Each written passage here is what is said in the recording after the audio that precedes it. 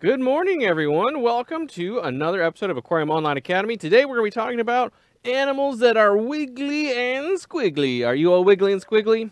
I am. I had a lot of coffee this morning. Okay, well, we should get started then, shouldn't we? We here at the Aquarium Online Academy love the participation from our viewers.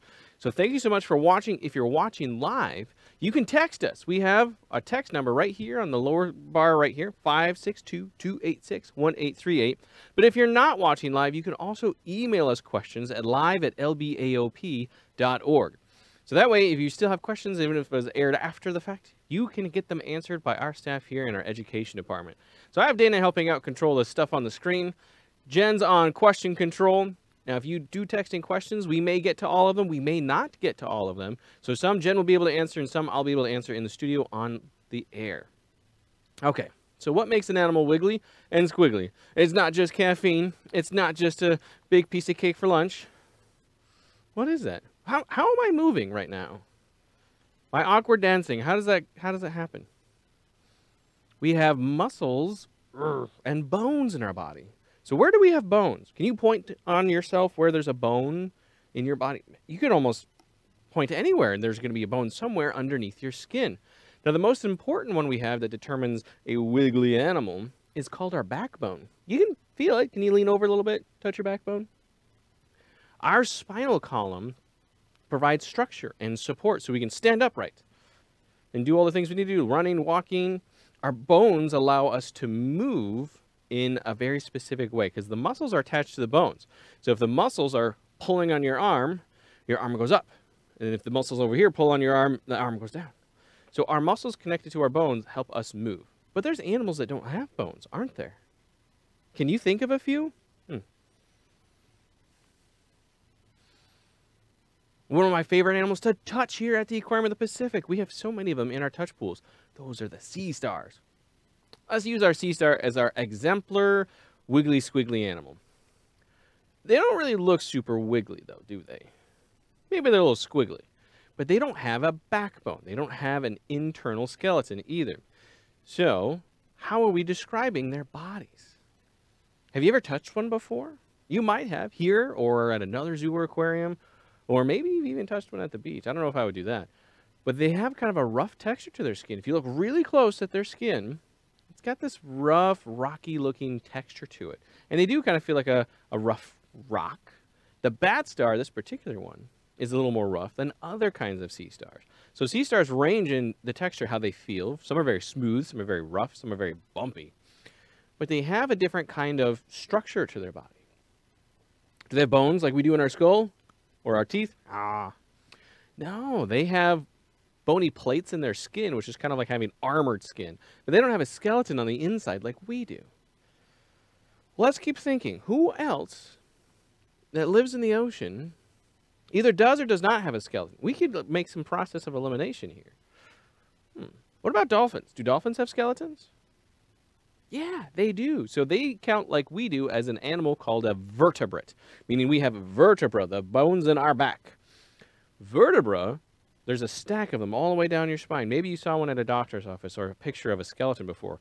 And all those little cylindrical pieces in the spine, those are the vertebra. Do they have a backbone? No. So we don't call them a vertebrate. We call them an invertebrate, which in our science terminology means no vertebra or no backbone. So we're going to be talking about the invertebrate animals. No backbones today. All right, Dana's going to surprise me with an animal that does not have a backbone. And we're going to see if we can figure out if that's true. Let's use our scientific minds, our powers of observation, our powers to question, and we'll see if we can come up with some conclusions about the things that don't have backbones. All right, Dana, what do you have ready for us? The animals are moving slow today. It's a slow Tuesday. All right, she's got one ready for us.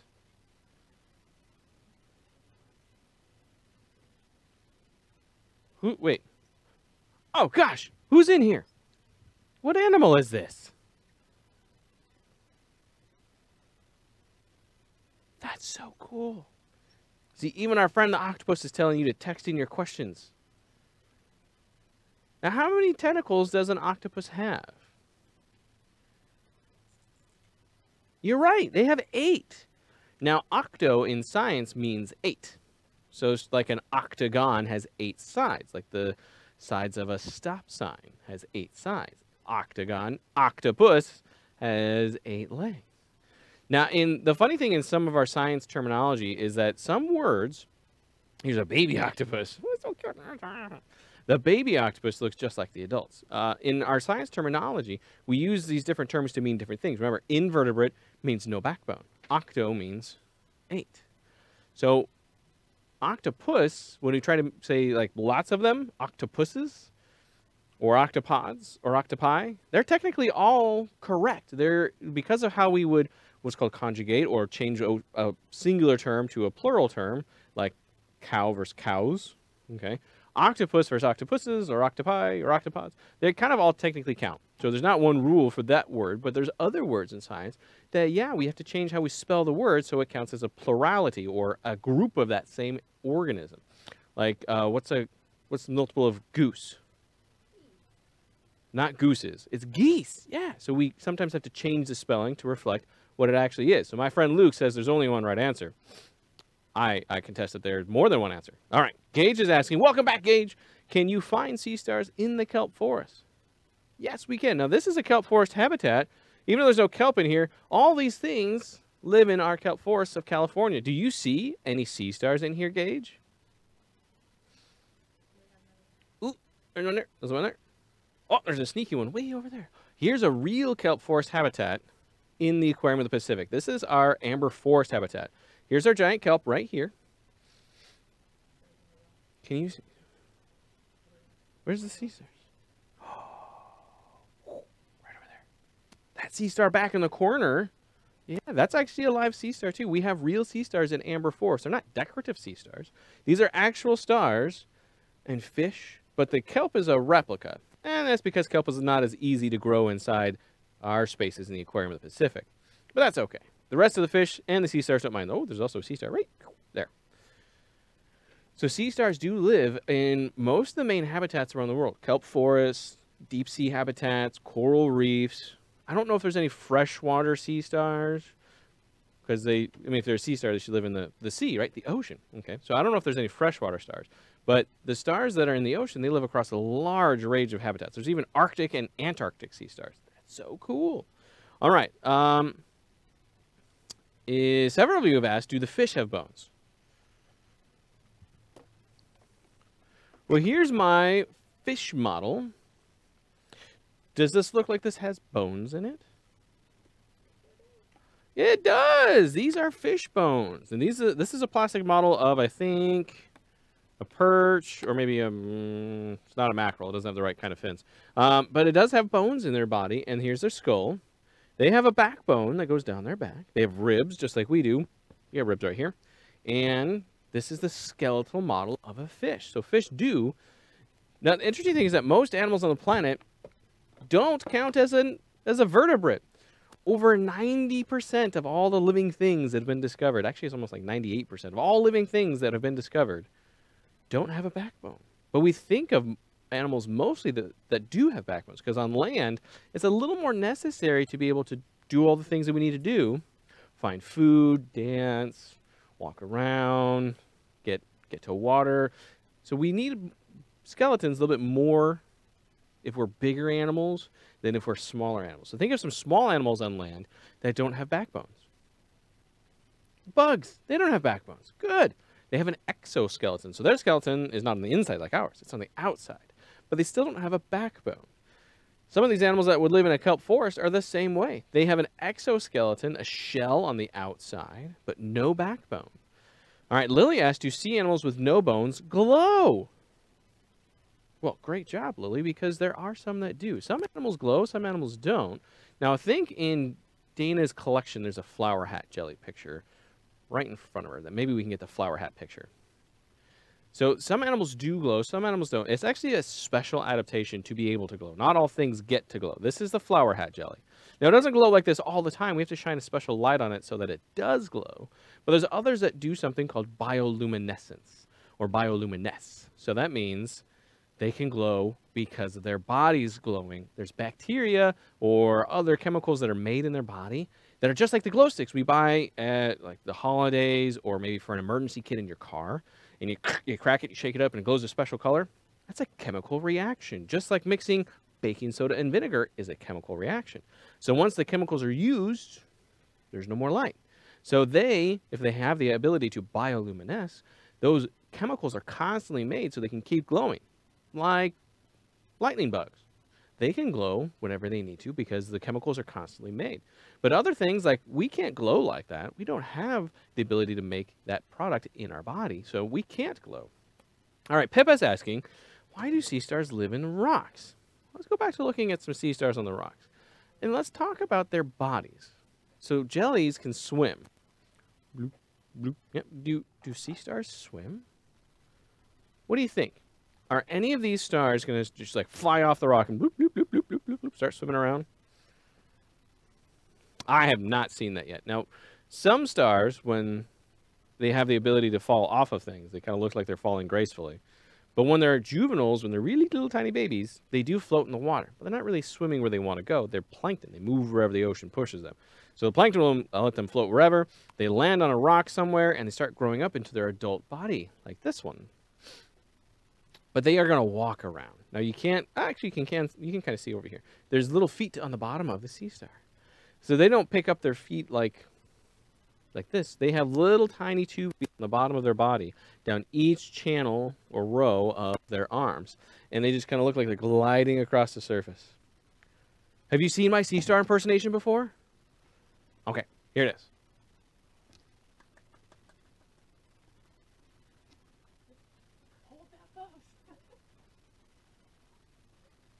Sea stars don't walk very fast, so it's just kind of happening real slowly like this. And then maybe they go back the other way. Oh, no.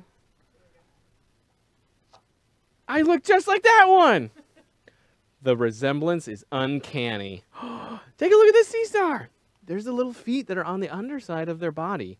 Now this one's sticking to the window, so it's not flying or swimming through the water. It's on the window of the exhibit. And these little feet can suction and stick onto surfaces of any texture. And that's how they walk around.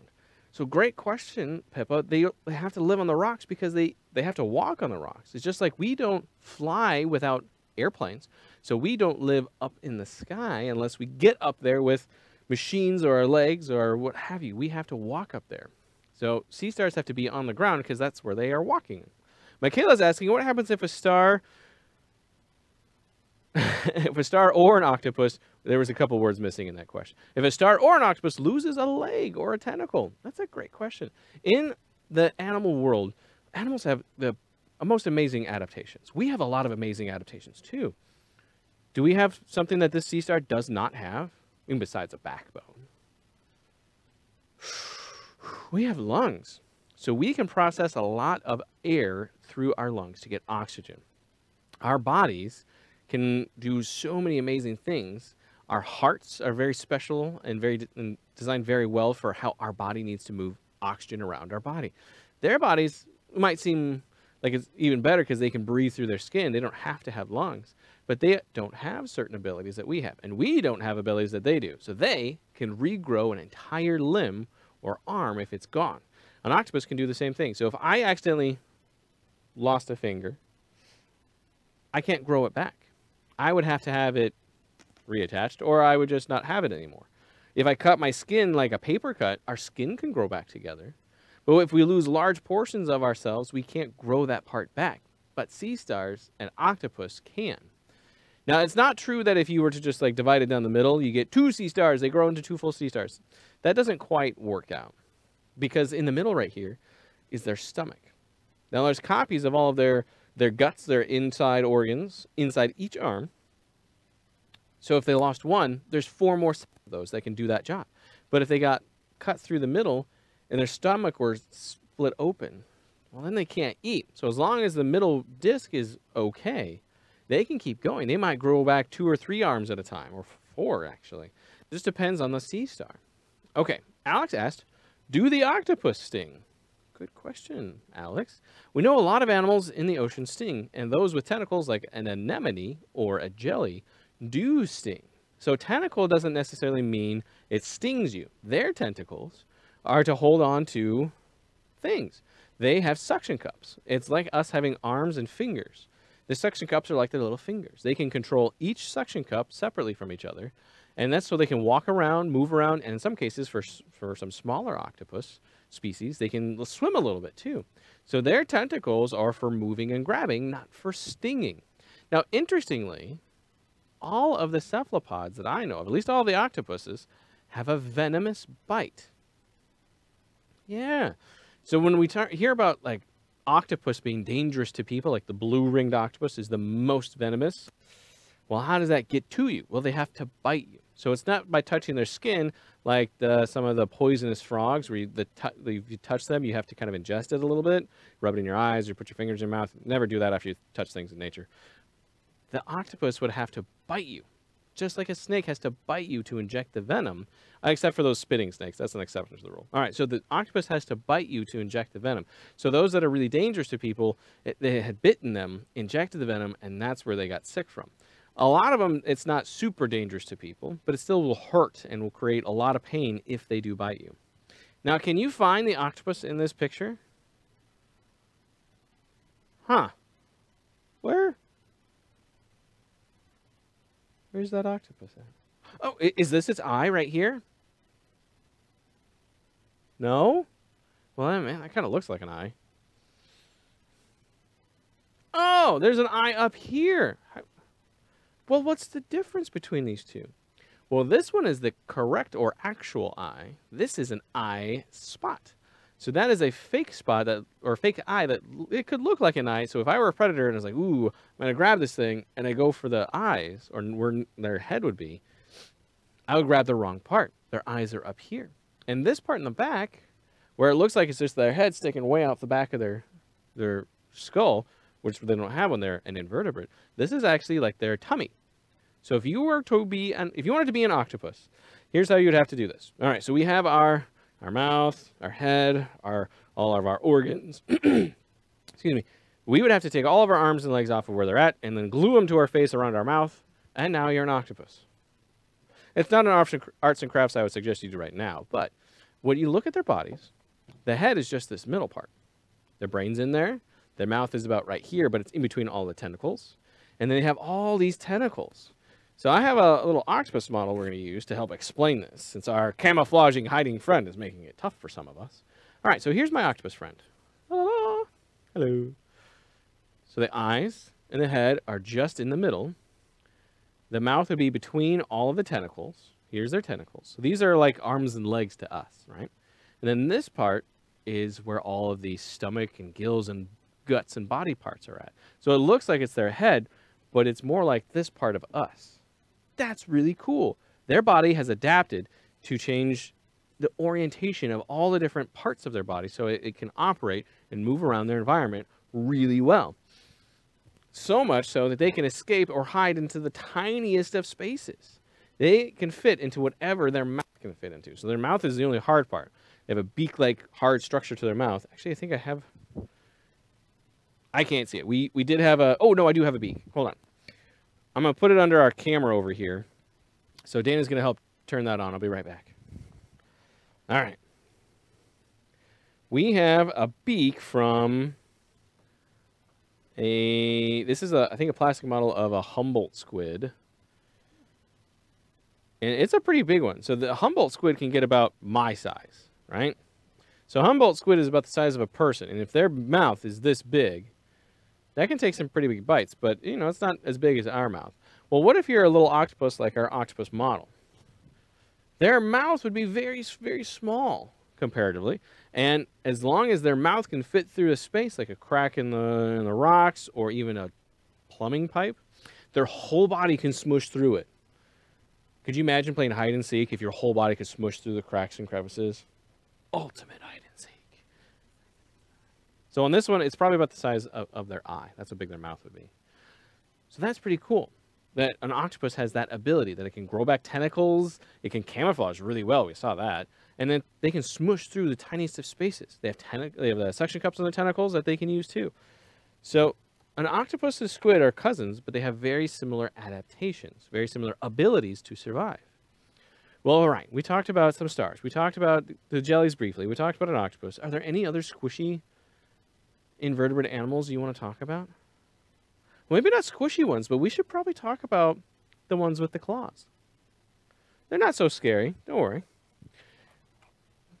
The claws and the mouth parts may look a little different, but who's this?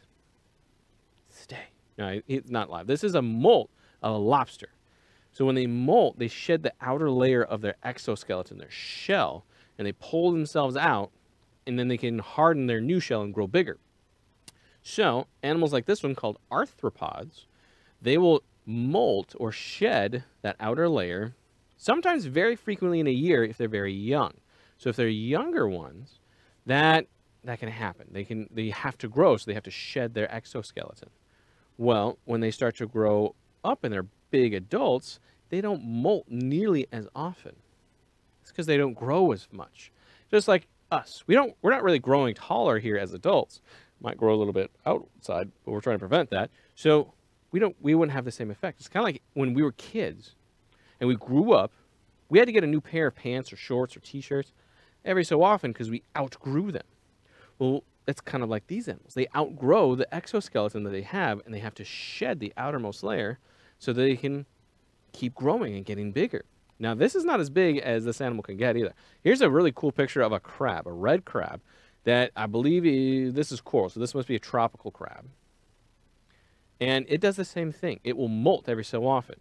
Now, these lobsters, these spiny lobsters that live in California, they can get, I think just the body itself without antenna length is like this long. They get huge. That crab is probably about this big. I can't tell from that picture. It looks huge from the picture. But different arthropods get to different sizes. So think of the bug-like animals on land. So we have insects on land. We get some pretty big insects on land, don't we? But in the ocean, they're basically the insects, but for the water. So crustaceans are like the insects of the sea. Lobsters, crabs, shrimp. They kind of look like a bug. I don't know if they taste like a bug, but they do taste good. But they live in a very wet habitat. They need the water because their gills, or their ability to breathe, they're not quite gills like a fish, but their ability to breathe requires lots of water around their body. Now, there's some that live on land that are crustaceans, like the pillbugs or roly-polies. And they still have to be in a wet habitat, even if it's, I mean, I grew up in Colorado where it's kind of dry. We'd still find them in the garden because that's where it's wetter. And as long as they had a wet area that they could exchange oxygen into their basically their gills, they could still breathe and survive. All right, we have a little bit of a video we can show you about the lobsters. Let's take a look at some lobster footage real quick. Oh, so then they said there may not be a lobster in it, but this is where they live. Now, if you have any eagle eyes that you can zone in on some lobsters, text in to Jen and let her know. While we're spying for lobsters, I'm going to step out real quick. Joaquin is asking, why do jellies have stingers? Good question, Joaquin. Why should an animal have stinging abilities? Do you think the jellies are trying to be mean and be like, I stung you, I stung you?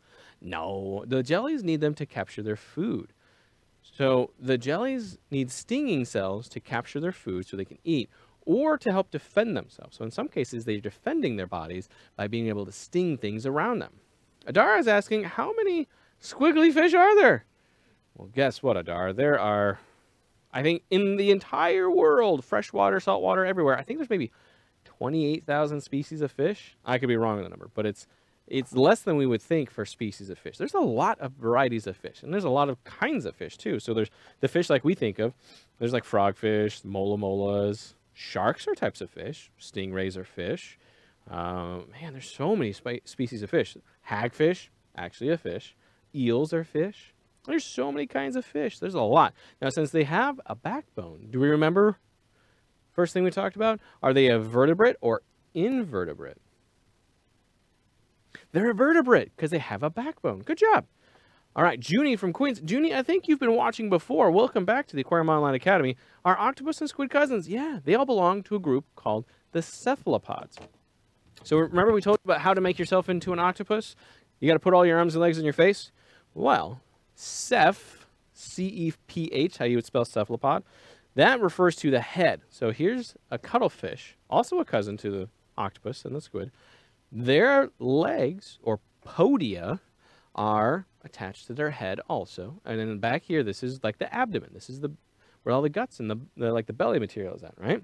So those are related. Now there's another cephalopod out there called a nautilus. The nautilus is the only one of the cephalopod group still alive that still has a shell. We think some octopods or cuttlefish or squid, maybe in the ancient, way before dinosaur times, maybe they had shells, maybe they didn't. Maybe these developed without shells completely.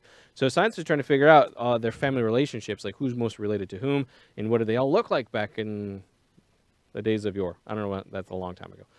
Way back in the geologic record, millions and millions and almost a billion years ago almost. What did they look like? What did they develop into? How did they change over time? So there's a lot of cool information about cephalopods and their ancient relatives, if you ever want to check that out. Are cuttlefish cuddly? No, not so much. Sadly, no. We're going to show you why they're not so cuddly. So here's a cuttlefish. Oh, little shrimpy. Wait, oh my God. That's nature. Cuttlefish got to eat. They might be cuddly to other cuttlefish, but I mean, they're social. They do interact and talk to each other through the light shows that they do. They do interact and communicate. But I don't know if I'd want to cuddle with one. Remember, their cousin the squid has a venomous bite. I don't know about them if they're going to be painful to hang out with too. Cuttlefish do get pretty big though. There's a couple species of giant cuttlefish that are about this size, but most of them are kind of small. So, I mean, they're stuffed animal cuttlefish would be your best bet to cuddle with. That actually would be pretty cute. Did fish or invertebrates appear first? That is an interesting question. What do you think is a more complex or more difficult structure for nature to come up with? Bones or no bones? Ooh. No bones. So if we look way back into the geologic history, so if we pretend this is now, okay, we got like, there's dinosaurs, other things like fish and sharks, and even before them, there are all the really squishy, weird animals that lived after something called the Cambrian explosion. It's not a boom. It was actually in a period of time where there was a lot of life developing on the planet. And even before the Cambrian explosion, there were a lot of life forms that did not have backbones. Even skeletons kind of developed in a different way than we think of. So sharks and rays have been around a very long time, way before dinosaurs. And they have a skeleton, but not like ours. See this wiggly part in our nose? This part right here? You can wiggle it? That's cartilage. Sharks and rays have a cartilage skeleton, which kind of happened first before heavy bony skeletons did too. So even skeletons have developed over time in different ways and in different kinds of organisms. Birds have a different skeleton than we do. Their skeleton is lightweight so that they can fly. Well, not all birds, but many of the birds have a lightweight skeleton to allow them to fly. That's really cool. All right, do any land animals have no bones? Yeah, they do. Or I guess, yeah, they don't. Well, I don't know. There's a lot of animals that live on land that don't have a backbone. Think of all the bugs, the worms, like all the things that we might think of as like the monsters in our backyard. Those don't have a backbone. So birds, mammals, fish, they have backbones. So all those other moving animals on land, they don't belong to like the big things we think of as animals. They don't have a backbone and they count as an animal. Great job, everybody. Eliana's asking, do eels have backbones? Quick review. Eels are fish. So do they have a backbone? Since eels count as fish, what do you think? Yeah, they have a backbone. Good job. Any words on the Kraken? One word, I love them.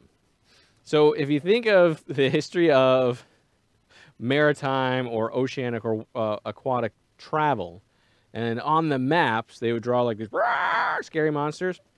Who knows if they just drew that thing there because they didn't want people to drive their boat through it. Maybe it was actually a gnarly place to try and drive through, so you wouldn't want to drive through the middle of a giant kraken, so you just avoid that space. Well, there's also tales and stories of monster animals attacking people. Remember the picture of the Humboldt squid? It's a huge squid, and they do attack people. So don't go swimming with them like this person unless you're a extra super duper professional, because when a Humboldt squid get aggressive, they could hurt people. So maybe the story of the Humboldt squid was, taken from somebody, or the Kraken was taken from somebody interacting with a Humboldt, and then they just told the story over, and everybody told stories, and the story got bigger and stranger and more interesting over time, and so they created the idea of a monster that's a couple 100 feet long. Now, there is a giant squid that gets, I think, 60+ feet long in total, but they don't really hang out with boats. They're not trying to sink ships. Okay, now they're eating stuff in the way deep of the ocean. They are deep, deep ocean animals. Sperm whales will hunt them, but they have to go way down to find them. They have to dive 6,000 feet or more to find giant squid sometimes. So that's my take on the Kraken. Cool animals, but probably more of a folklore or story of animals that were based off of real things. But that's kind of cool. We create stories to engage our imaginations and to create cool stuff based off of actual animals that live in the ocean. Susie, 5 years old, thank you so much. I think that was Susie. That was saying how much they appreciate watching our programs and how much we have fun. We love to have fun here. We're going to have a lot of fun today. There's a lot more programming we're going to talk about. The next program that we're going to have is about Earth. Discover Earth. We're going to use a special tool to show off how we can look at the whole planet at once. Stay tuned because it's really, really fun. We're also going to be talking about fish this afternoon, deep sea stuff, and then more plankton from Jen. Jen loves plankton. All right, everybody, thank you so much for joining us. We're out of time, so if you have more questions, email them to live@lbaop.org, and then we'll make sure that we can answer those for you. So remember, if you're not watching live, email us at the email at the bottom. And thanks, everybody. Enjoy your Tuesday afternoon.